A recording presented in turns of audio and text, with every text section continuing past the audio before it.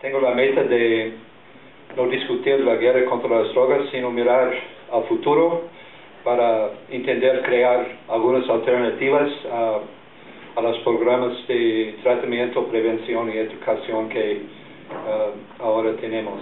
También soy guarense. Said, I thank you and my family thanks you so much. Because of you, I'm alive today and my children have a sober, stable mom again. This place is needed so badly for all the other suffering addicts out there.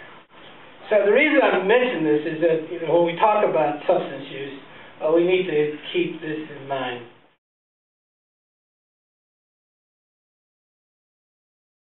The drug market has to be understood principally as a form of economic activity. I argue that we have to understand inner-city drug markets in the context of the deindustrialization of American cities over the past 40 to 50 years. The effectiveness of treatment is actually much higher than the 20%. Detox is only one component of the treatment paradigm.